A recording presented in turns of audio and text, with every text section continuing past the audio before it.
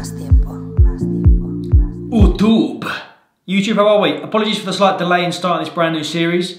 We've been all hands on deck since coming back from Rome. If you missed the Rome vlog, it's one of my best, I think. It's up there with the Marbellas, the Ibizas. It's very good. I highly recommend you check out the vlog.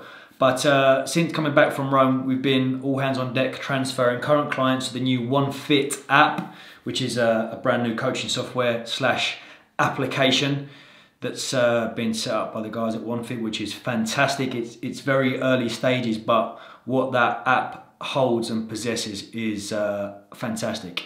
It's going to make our lives as coach and also client a hell of a lot easier. So, welcome to the new series, Máss Tiempo. See what I did there? Máss Tiempo is spelled M-A-S, Tiempo, but Mass, add on an S. Máss Tiempo also stands for more time, but we're not going to spell it M-O-R-E. What we're going to spell it, M-A-W.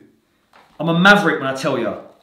When I tell you I'm a maverick, I'm a maverick. So, essentially the goal of this 8-month bulk, this natty bulk, we'll say natty, we'll come on to that shortly, but I am natural in the sense that I'm not injecting anabolics anymore, but recent kind of research from Brad Schoenfeld et al. Has highlighted that even users who have cycled off anabolics are at somewhat of an advantage. How much of a percentage that is, who knows, but we'll call it natty. We're going to start this 8-month natty bulk. We're kind of reverse engineering from the end goal, which is a photo shoot in 2024, ideally with Bailey's studio, because he's phenomenal.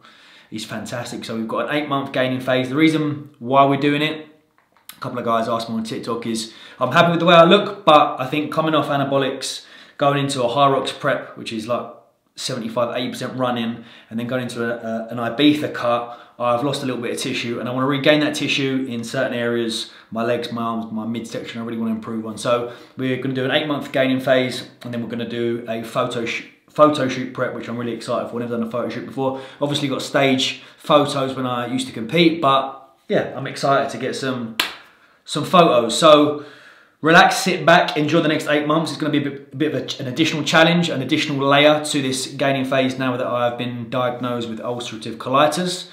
But yeah, like I said, sit back and relax. We are now going to go off to Dexa Scan UK, who have very kindly sorted me out over these next however many sessions we're going to get in. Every 8 weeks we're going to go and get a Dexa Scan to give you an insight into how much tissue and fat that I've been gaining. So every 8 weeks over the next 8 months, we'll give you guys and girls an insight. Right, I'm going to head into London now and go and see Philip. Yeah, perfect. All right.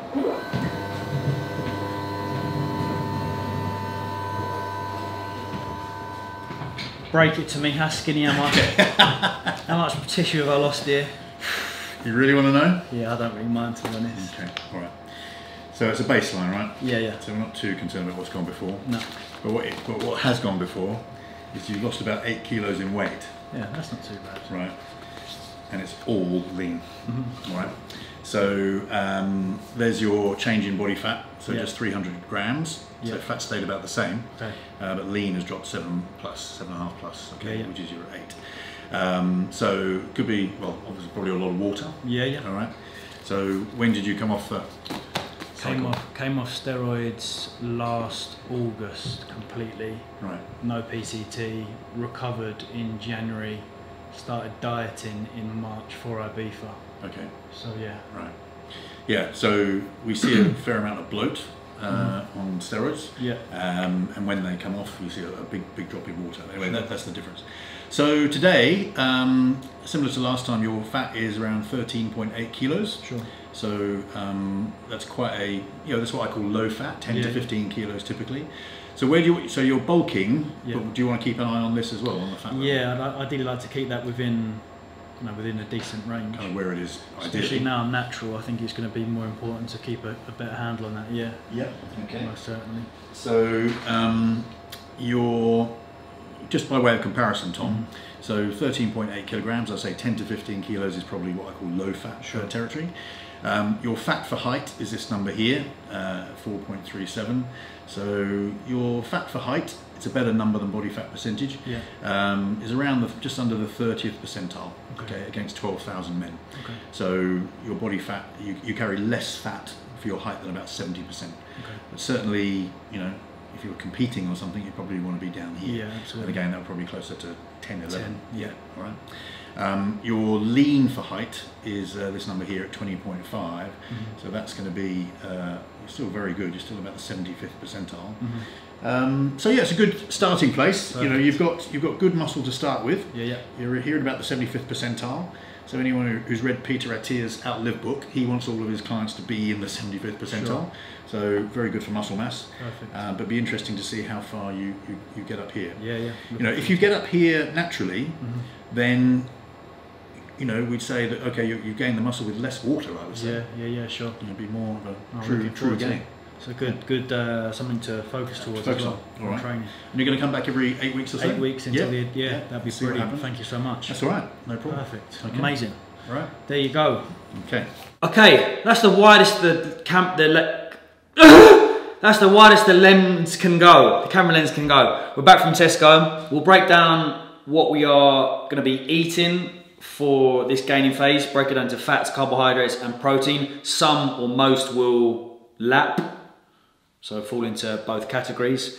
We'll start with protein. I'm having quite good success at the moment in terms of reduced symptoms from just consuming fish and eggs. Not to say that I don't chuck in a bit of chicken here or there, but at the moment I'm predominantly eating fish and eggs and I'm enjoying it. Downside is it's quite expensive.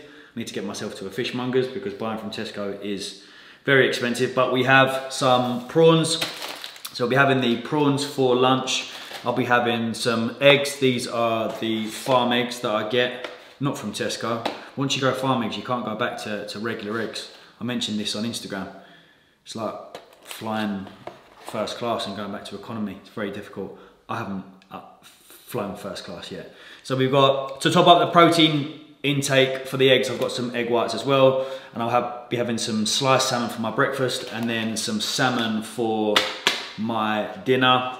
And then for carbohydrate sources, keeping things pretty basic. Jasmine rice sits really well with me. I think jasmine rice is a fantastic carb source for digestion. Anyway, if you don't have any issues, got some linguine for dinners, some Cocoa Pops. Again, any rice-based cereals, Rice Crispy Square bars, they sit really well with me and they're fantastic to get your carbohydrates in if you are struggling. Got some oats for breakfast as well, as some sourdough. And then fruit kind of falls into that category, so a big uptake of fruit. We've got pineapple, kiwi, strawberry and banana are my main sources. And then in terms of fats, peanut butters, love a good peanut butter. Walnuts are fantastic. I picked up some really good olive oil in Italy. So just, you know, a really easy, simple way to get in some good fats as well if you are struggling. And we think things like cacao powder, fantastic, prebiotic as well. Sauces for the pasta, going red pesto. And we got some kefir in the morning. And that's pretty much it. We will be doing like a full day of eating, but this is just to highlight. Got some spinach and rocket over there, as well as some lettuce for my salad bits. Tends to sit a lot better. I think anyone suffering from colitis or digestive issues, you chuck in some broccoli, mate, it's not good. I remember trying broccoli when it was bad, not good. But the salad bits, the bananas, the pineapple, the kiwis, the strawberries, blueberries, they've been very, very good for me. Sitting very well and have had very minimal, if any, symptoms in the last, I'd say, couple of weeks, bar obviously Italy being the anomaly there, but that's obviously because of the food. It was a bit unsettling, but we've been good since we get back. I am now going to have some breakfast and then first session of the new block.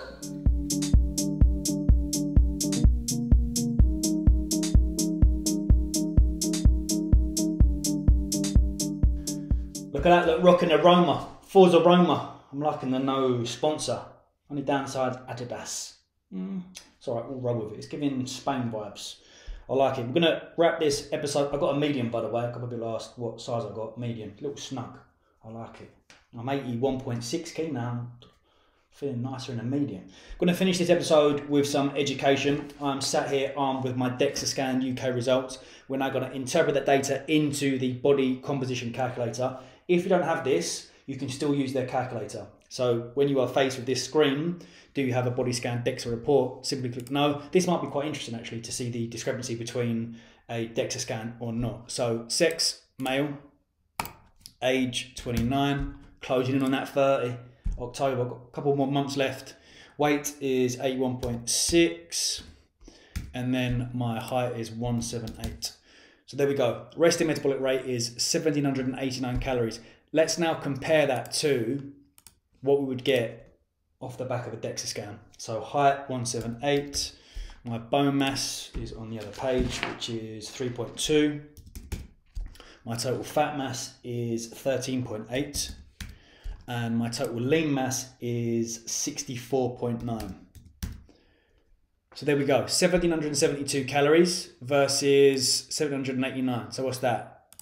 Quick maths. What is it? 18 or so calories? 10 to 20 calorie difference between not having a DEXA scan and having a DEXA scan. What is your resting metabolic rate or your BMR? That is the amount of calories that I would burn if I were to simply lay in bed all day. Heaven that, doesn't it? Imagine spending 24 hours in bed. Lovely. So that is the amount of calories that my brain, my heart, my internal vital organs would require simply for me to survive, okay? 1772 calories. What we would then do to find out our maintenance, and I say maintenance like that because it's very hard to determine a person's maintenance. There's always going to be fluctuations and variations in everyone's day to day. So try not to be too fixated on like, oh, I'm stressing out, I must find my maintenance.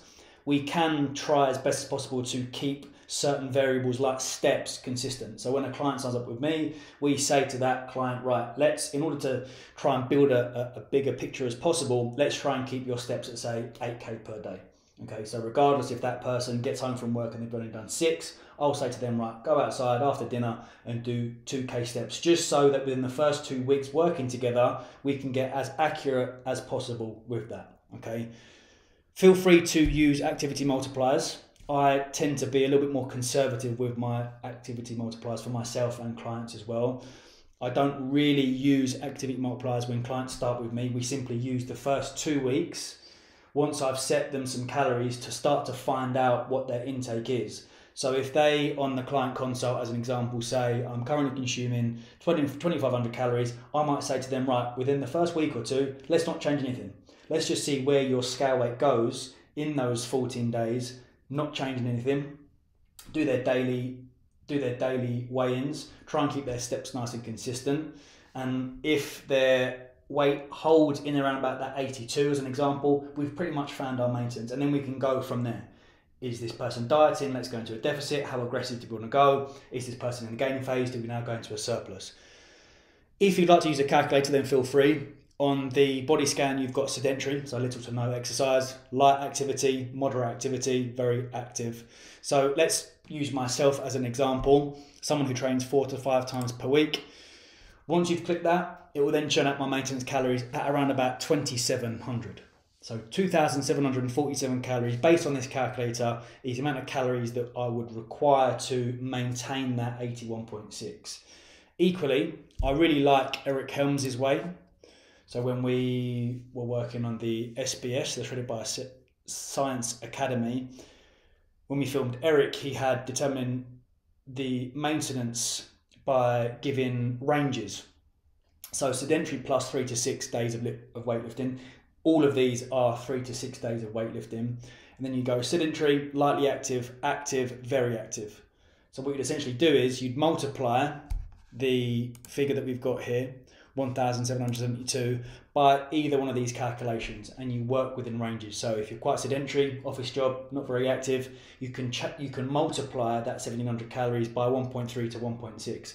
If you're someone that's lightly active, and so on. So you can use that as a good guide.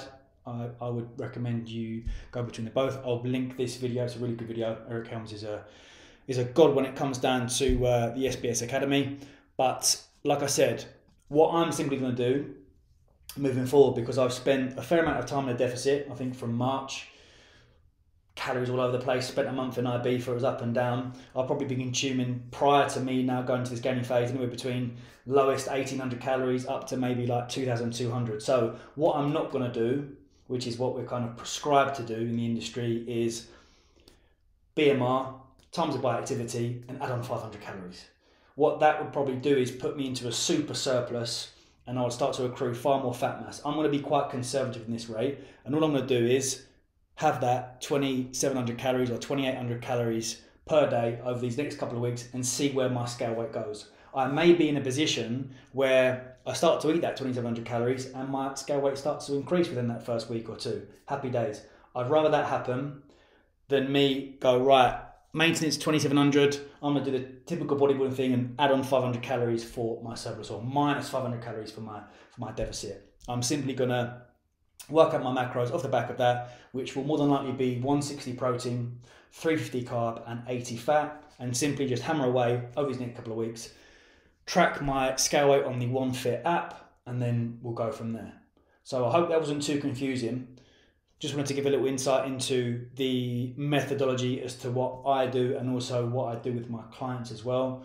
But feel free to have a little play on the Dexa Scan or work out using Eric Helms' method for your maintenance. Equally, feel free to go to Body Scan UK. There's a couple in London. Always good if my clients have the ability to do so. It's always nice to get some baseline figures, as it is with blood work as well. It's always nice to kind of get the two together.